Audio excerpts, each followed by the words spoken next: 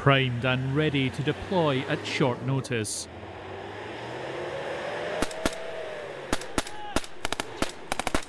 The 3rd Battalion of the Royal Regiment of Scotland is at constant readiness as part of the NATO Joint Task Force. Their skills must be sharp.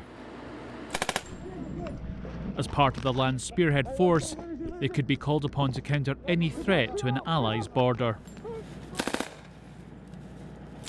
With incorporating the weapon systems, using the vehicles and just going through different contact drills, getting contacted for different locations and how the sections will react to that. It's just getting the guys confident and jumping in and out of the vehicles, using the vehicles for cover and also utilising the top cover with the big weapons on it, the machine guns. 3 Scots have come south from their base in the Highlands for exercise GALLOWAY HACKLE, building their skills in the Galloway Forest training area in the southwest of Scotland. Position clear! Prepare move! These troops are working on contact drills from the foxhounds they would be using in the field. It's the first training they've undergone since returning from their summer leave. Definitely ring rust coming out towards the start, but towards the end the guys are obviously getting better and better as the day goes on. As infantry soldiers, that's our bread and butter basically. Getting to incorporate the wagons into what we do on a daily basis, so the guys need to then basically learn more and get more confident with using the wagons as well.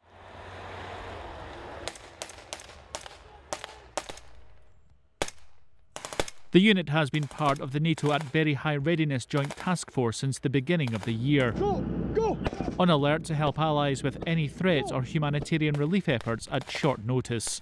The battalion is on 24/7 notice and must be ready to deploy on operation within 5 days. It's a bit different than a normal operation. I mean, a normal operation, you know when you're going, you know everything's happening. This, you're pretty much stuck in camp, just waiting for that push of the button to go. You're just constantly just checking your vehicles, making sure they're good, the kit's good, the training's good, and it's just keeping on top of everything throughout the year to make sure that if the button does get pushed, you're good to go at any time. As well as a change of role this year, the jocks are also getting used to a new training schedule. They'd normally be exercising overseas at this time of year, but the coronavirus restrictions mean they've had to make do with training closer to home instead. It's good the way that it then gives the guys different terrain to work on and makes them think more.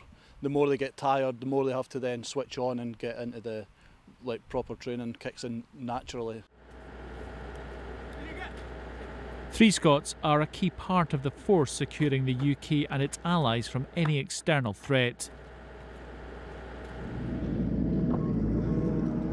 On constant high alert, always prepared to answer the call if needed.